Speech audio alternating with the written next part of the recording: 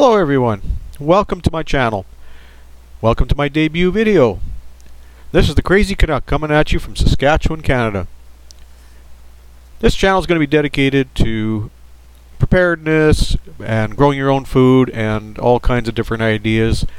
We're heading into some very turbulent times with weather, crop failures around the world, food shortages, and this is my way to contribute. First of all, we're going to get going here with a weather report. Locally, it's minus 10 degrees.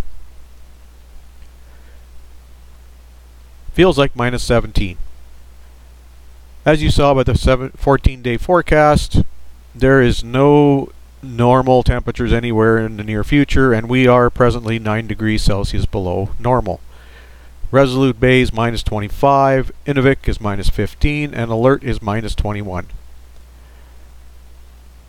Now this channel is going to mainly concentrate on different ideas how to grow food, and this video is going to be about Brix.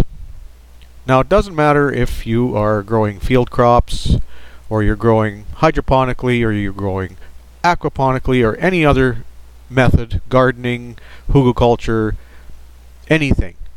All the same rules apply. In order to be healthy, you need healthy food.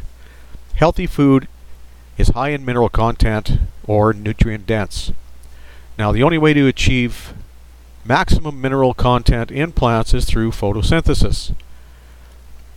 Photosynthesis is basically a plant using the sun's energy, water, CO2, and other minerals like calcium, phosphorus, magnesium, sulfur, micronutrients to make sugars.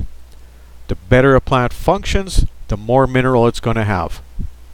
Now the best way to check how your crop is doing is through Brix. Brix is a measure of sugar mineral content in plant sap. This gives you a very easy, very cheap way to monitor how things are doing in your garden or in your greenhouse or in your field. You squeeze a couple drops of plant juice onto the refractometer and then take a reading. The higher the Brix, the better. Now there is a chart that will give you a range for a variety of fruits, grasses, and vegetables. For example, in this chart it shows apples at 6 are poor, average is 10, good is 14, excellent is 18. Now just because it says excellent is 18 doesn't mean that's where it needs to stop. You can have Brix higher than 18. With apples, an interesting note is that the higher the Brix, the longer it takes them to turn brown when they're cut open. Also, high Brix food does not rot, it will dehydrate. If you have mold and your fruits and vegetables are rotting, they are definitely low Brix, and you cannot tell just by looking at them. Now this is a very short video on a very basic topic that I can probably get into in another video, but this sets the foundation for everything. Without Brix, you're farming blind.